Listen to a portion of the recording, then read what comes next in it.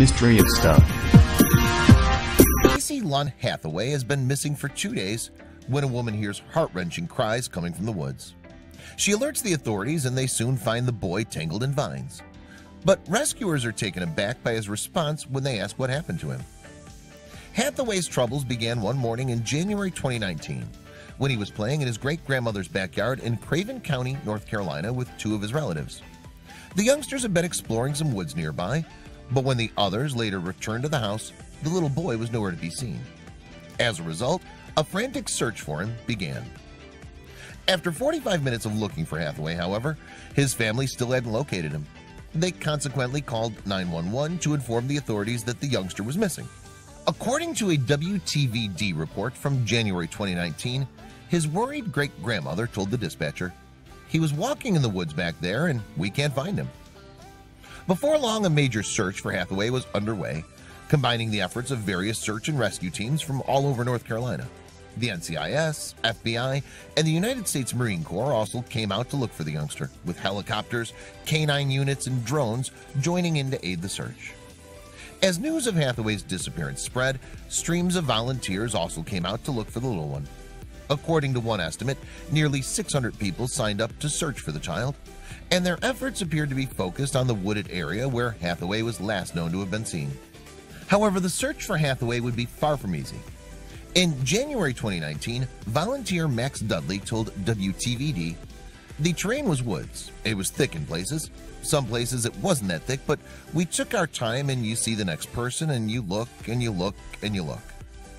But the dense forest wasn't the only problem facing the search teams. And as temperatures plummeted to almost freezing, the authorities at one point had to prevent volunteers from taking part in the search. That's because it was deemed too dangerous for them to be out in that kind of weather. Despite the careful efforts to locate Hathaway, as the search entered its 3rd day, he'd still not been found. The wait for any news of the toddler must have been agonizing for all those who cared for him. Naturally, some of the local community couldn't help but put themselves in Hathaway's family's shoes. At the time of Hathaway's disappearance, Jonathan Ipock was the youth pastor of New Haven Church in Craven County, and he told WTVD that some of the youngster's family were members of the congregation there. As a result, he expressed his sympathies for Hathaway's relatives during what was surely a very difficult time for them. Ipock told WTVD, "It's heartbreaking. I have 2 children, so I can only imagine what the family's going through, and we're a small community, so you don't really expect anything bad to happen here.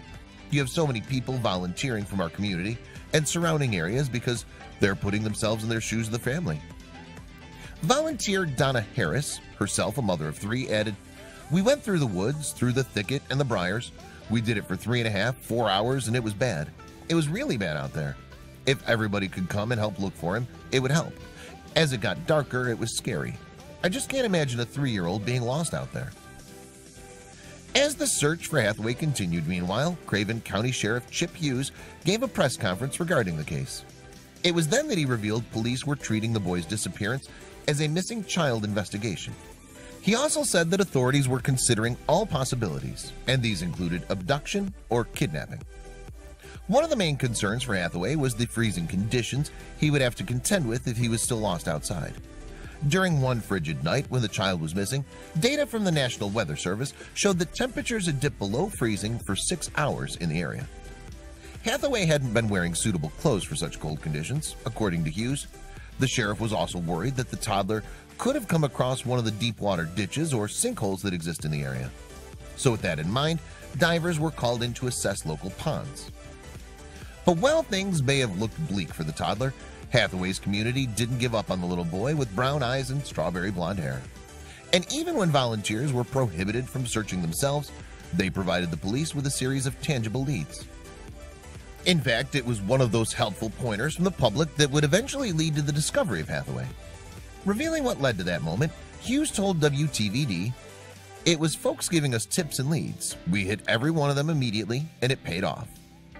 The woman who helped lead the authorities to the safe discovery of Hathaway was Linda Fraker. She'd been one of the many volunteers who had turned up to look for the toddler. Fraker had a connection to the Hathaway family through her son Noah, but it was while the mom was out walking her dogs that she heard something of interest.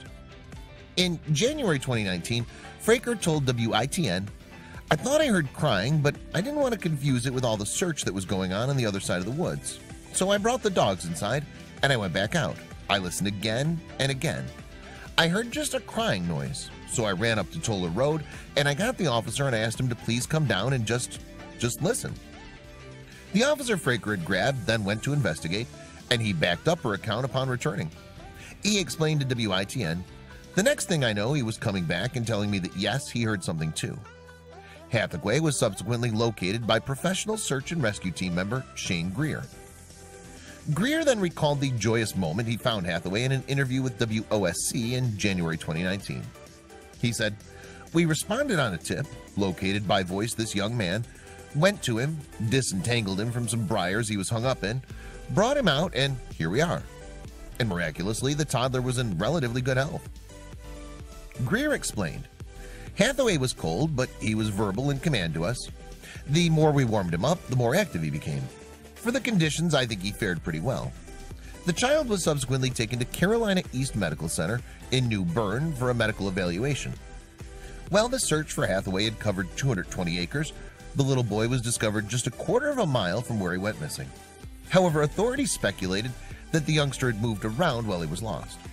And while he was wet and cold from his stint in the woods, he'd somehow escaped with just a few scratches. Speaking after Hathaway had been successfully located, Sheriff Hughes told WSOC, "We've brought Casey to his family, just like we said we were going to do. We did not give up. We were very persistent. This little fella's happy and his parents are happy as well. He had a big smile on his face when he saw his sister. And I can tell you, it's just very, very touching. I could not be happier by the way this turned out." Elsewhere, Hathaway's overjoyed parents also issued a statement to the press expressing their gratitude for everyone who aided in the search for their son.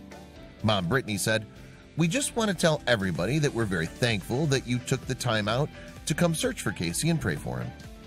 Revealing that Hathaway appeared to be in high spirits following his ordeal, Brittany said, "He's good. He is good. He's up and talking. He's already asked to watch Netflix, so he's good. He is good." His dad, Chris, added, "Thank you everybody for coming out. All the prayers, it means a lot." Given how well Hathaway had seemingly fared in the woods, cops pondered how he'd managed to keep himself safe. After all, he'd gone without food and water for 2 days and battled the cold, wet conditions. In fact, some people speculated that he'd been placed in the woods by someone who'd been holding him. However, Hughes was quick to dismiss these rumors. He told WCTI, "The notion that he was sitting in a house or a vehicle for 2 days and put out there a couple hours before we found him is absolutely not true. His core temperature was very low. His fingers and all had a bit of frostbite." Hughes claimed it had been some kind of miracle for Casey to have survived what he went through. The sheriff explained, "A lot of it, according to what medical was telling us, was conducive for him being out in the elements for an extended period of time. So no one could offer up an explanation as to how Hathaway survived except the toddler himself." Posting on Facebook in January 2019, Brianna Hathaway, the aunt of the child, revealed he claimed that a fearsome creature had helped him survive. Her post read, "Hathaway is healthy, smiling and talking. He said he hung out with a bear for 2 days. God sent him a friend to help keep him safe. God is a good God. Miracles do happen." Furthermore, it seems that Hathaway had made a similar claim when quizzed by law enforcement officers. In an interview with WCTI, Sheriff Hughes later said of the toddler, "He didn't say how he was able to survive and all that. He did say he had a friend in the woods that was a bear that was with him." Hughes added, "I don't know if that meant he saw a bear. I don't know if that meant a bear embraced him or what it meant. I thought it was a cute story, and I thought that's what helped the child survive through this. You know what? I'm going to embrace that story that came from the 3-year-old to his mom." One of Hughes' colleagues from the Craven County Sheriff's Office also heard about Hathaway's alleged encounter. Major David McFadden told CNN, "He made a comment about having a friend while he was in the woods. His friend was a bear. In the emergency room, he started talking about what happened in the woods, and he said he had a friend that was a bear with him while he was in the woods." According to McFadden, bears could be found in wooded areas of Craven County, but he was quick to point out that there was no evidence to suggest that Hathaway had come across one while he was missing. McFadden said, regardless, that he was happy that the child had seemingly found a source of comfort during his time in the wild. McFadden told CNN, "We're very pleased he had that type of comfort. There were very brutal conditions out there. The first night it dropped down to 20 degrees. The second night we had 2 inches of rain. But he added that authorities wouldn't have a clear understanding of what might have happened to Hathaway until they interviewed the toddler later. In the meantime, Hathaway's claim that he'd been cared for by a bear hit headlines around the world, and many people surely wondered just how plausible his story was.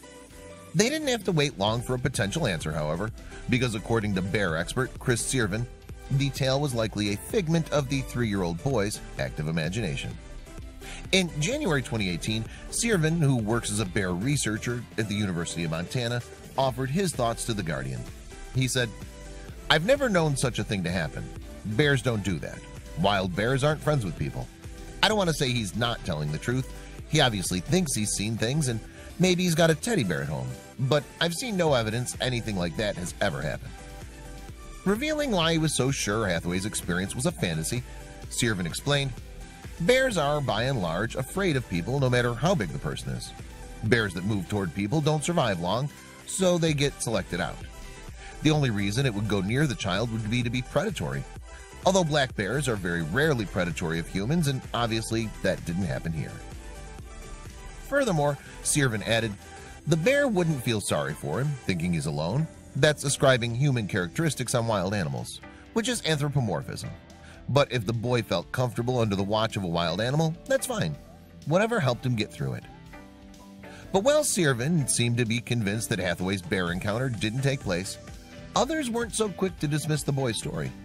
Wildlife photographer Chris Norcott spends a lot of time with North Carolina's black bear population, and according to him, Hathaway's story could have checked out. Norcott showed his support for Hathaway's story in an interview with the Dodo in January 2019. He said, "I believe him. Over the years, I've seen many behaviors which demonstrated bears' concern and nurturing side toward their own offspring and other animals, so this could certainly be possible."